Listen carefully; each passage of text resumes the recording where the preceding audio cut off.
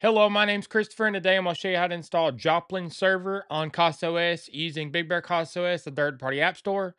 So, a little bit about this series, I'm going over home labs, installing things, getting things set up, everything like that. So if you're interested in that, subscribe, comment, like, and support the channel, and let's get started. I wanted to let y'all know about the Big Bear community. We just launched a community on community.bigbeartechworld.com. It's based on discourse, so go on there, join it, and say hi. So, let's get back to your registered programming.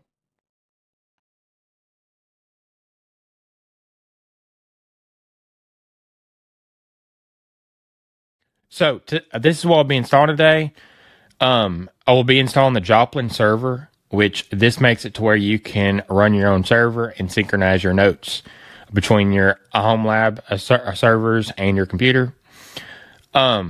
Joplin is an excellent open source note-taking application with plenty of features. You can take notes, make to-do lists, and sync your notes across devices by linking a cloud service, or today we'll be linking a Joplin server. This is in beta, but it's worked good for me so far. This is what it looks like, and it's a really nice note-taking app. So multimedia notes, images, videos, PDFs, audio files. So that's what will be installed today. So we're going to start on BigBearCasaOS. This is what we will use to install the Joplin server on CasaOS. This is a third-party app store that's supported by Big Bear Tech World and the Big Bear community. It has quite a few apps now. And I did make a how to install BigBearCasaOS on CasaOS video, but I'm going to be going over in this video as well.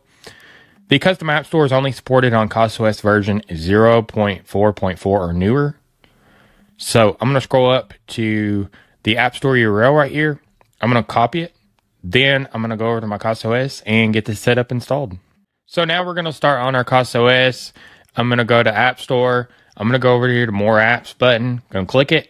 Then text input pops out. I'm going to paste in the URL that I copied over in BigBearCasaOS, the App Store URL.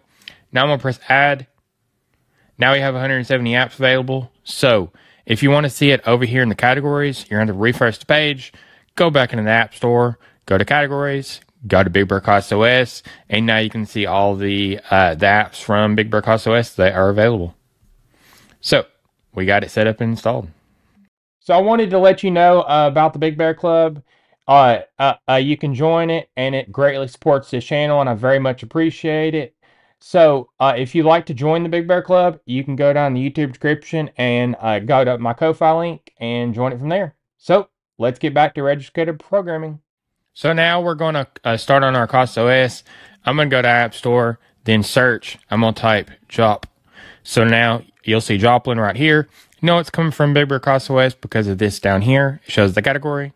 So I'm going to go into it. I'm going to press install. Now you can go read the forum post, but I'm going to be going over in this video as well. So now I'm going to be next steps right now. So I'm going to click it. Then I'm going to continue in background. So what this is doing is it's downloading the Docker image off the registry, getting extracted, getting them up with Docker Compose underneath. And this does use the Docker engine to run. It's also setting up the volumes, the networks, different things like that. So this can take a little bit to actually get done. So now we got it up and running and it's installed. So now if you go and you click and you open in the UI, you'll see invalid origin. So we're going to need to copy this and then go back.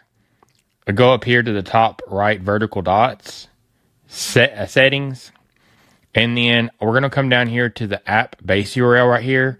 I'm going to paste in what I just copied. And then once that's done, I'm going to press save. So now when it reloads, we're going to go back into the open. It's going to say connection can't be reached because it's not up yet. I'm going to go back into it. So now we have it up and running. So now I'm going to go over the app settings. So if you go up these top vertical dots and you click it, you can open in the web UI. You can set some tips, and a tip's already been set from BigBearCasaOS. But if you go into it and you change it, you can press save. It'll reload the container and say Joplin is okay. You can go into settings and change this service, or you can change the database service.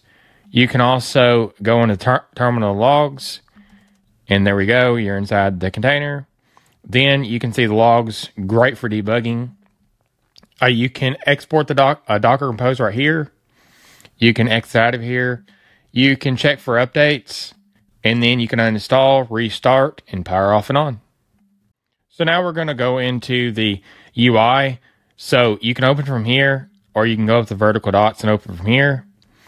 So now the default email is admin@localhost, and then the password is admin, and then log in.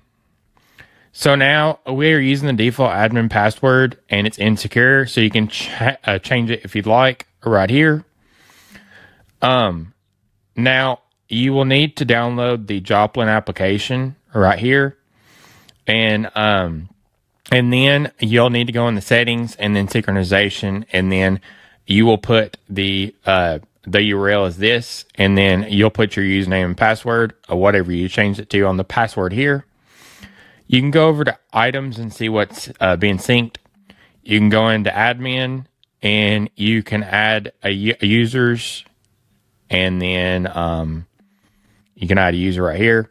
There we go. And you can also see user deletions, the task, and the emails. You can also go over here to your profile and get to where you can change that password, and you can change the email too. So that's a little bit about the Joplin server UI. So I just went over step by step on getting Joplin server running on CasaOS using BigBearCasaOS, the third-party app store. So if you like this tutorial, subscribe, comment, like, and support the channel. And if you have any video suggestions or any community support, you can go to the Big Bear community and join our forum. There's a link in the YouTube description. So stay tuned for more.